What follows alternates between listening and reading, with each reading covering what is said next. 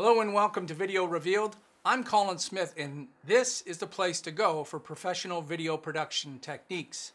The subject of this reveal is simple color correction.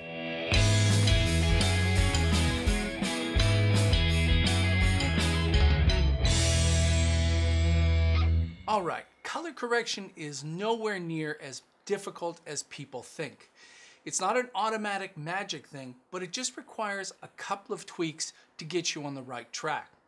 First of all, it's understanding color science. Now, don't be scared of color science. There's actual color wheels inside Adobe Premiere Pro to make that easier for you.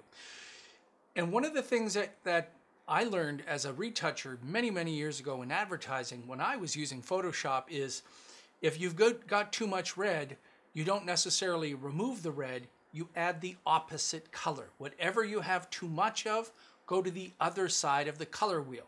It's not as complicated as you think. Like I said, we'll use the fast color corrector and it'll help us the whole way.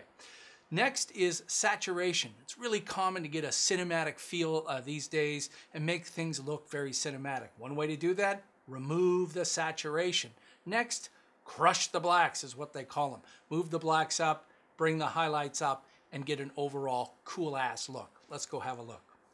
All right, so in this look here, we've already got him done. Believe it or not, if I turn this off, that was the original. Extremely red, and that's our final version there, which looks much better. I want to show you two quick ways to do this. In this guy here, I've applied fast color corrector, but I'm going to show you where that is. It's in the effects panel, and it's in the color correction, but if you just type the word fast, you'll see there's fast blur, and oh, there's fast color corrector. Remember, my clip is selected, so a simple double click takes me there. Now, this is a simple way to balance white if you want. There's a little eyedropper here. If you're lucky to have something over in here that is neutral, that's either gray or white, you can click on this, come over here, and I'll click on the shirt.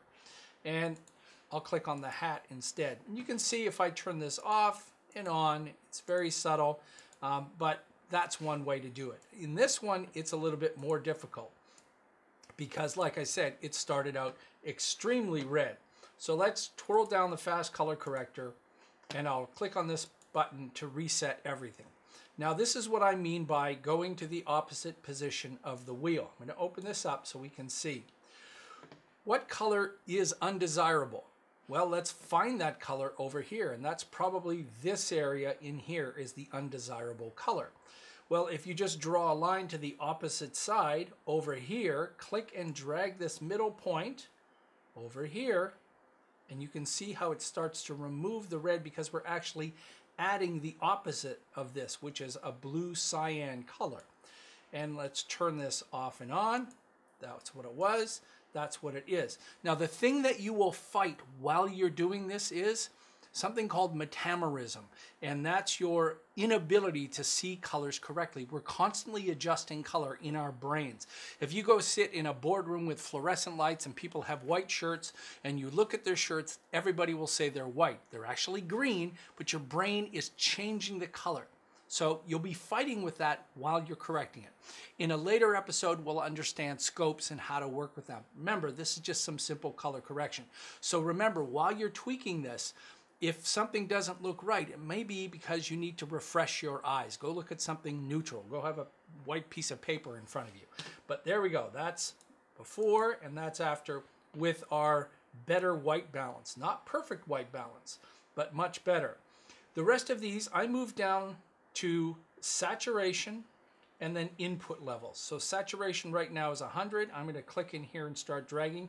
And if you're not familiar with these hot buttons in here, I can just put my mouse in here and just start dragging that around. So it started at 100. I'll take that down a little bit. Now I've reduced the contrast. Now I've reduced the saturation. If I want to make the darks, the shadows a little bit more contrasty, drag the input level to the right, and then on the right hand side, drag that to the left. This is no different than doing something like this in Photoshop. This is like the levels control. Maybe I've desaturated this a bit too much. Take this back up a little bit and turn this on and off. And there it is. Color correction, simple color correction is not that difficult. It really does benefit you by looking at the color wheel, and like I said, whatever is the undesirable color, shift things to the opposite side, pull down the saturation a bit, bump up the shadows, brighten the highlights, and before you know it, you've gone from a drab look to something that looks pretty awesome. Well, I hope you found this informative. If you did, then please click on the subscribe button to Video Revealed. If you're not already an Adobe Creative Cloud user, then get on over to adobe.com and download your free copy, your free 30-day trial of Adobe Creative Cloud. Till next time, I'm Colin Smith, and it's my job to get you looking your best.